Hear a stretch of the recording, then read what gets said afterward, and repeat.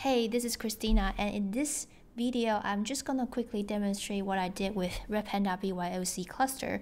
Basically, just different ways you can connect with it using VPC peerings and through public networks. And one of them, I even have Lambda, which is will be triggered by the events that was sent into the cluster. That was a very basic setups. What I did was I spin up another Kubernetes cluster, which is also resides in a different VPC. And I'm using that cluster to host a Python application, which is going to stream events into my Redpanda BYOC cluster. And then I have a external client, which is written in Quarkus, and that is going to be listening from outside and then consuming the events that was published by the Python producers. And I also have another Lambda services, which also resides in another VPC in my cloud environment, which is going to be also listening to all the events published by the Python application and which is going to react to it. Of what I did. Let's get started by looking at the cluster that is hosting the Python application. The Python application itself doesn't really do much other than just publishing random events. And I have a switch that I have configured inside my config map, which is going to control if I want to actually publish events into the cluster or not. So I'm just going to go and turn on the switch so it will now start publishing. It's going to take a minute or two for it to reflect in my pod.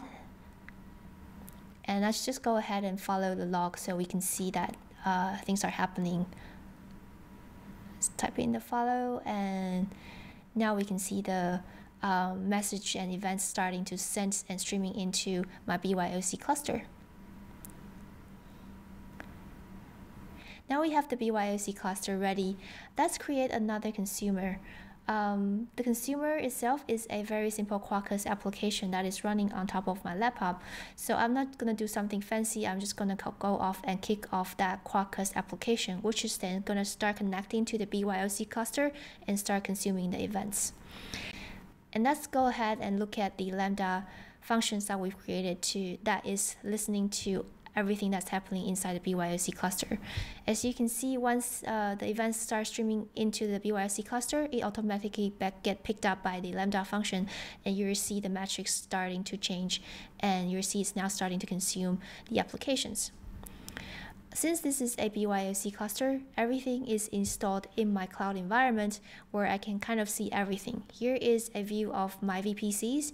You can see I have several VPCs that's hosting the Lambda, the Python, the Redpanda cloud, the Redpanda BYOC cluster, as well as a default controller, which I'm using for other things. And you can see here is a VPC peering connections where I have set up to connect it to my Redpanda clusters. And in the Redpanda console itself, I can see things start happening through my metrics dashboard that is built into the platform itself. And that's it for the demo. If you have any questions, let me know. And all the install instructions are all in my GitHub repository.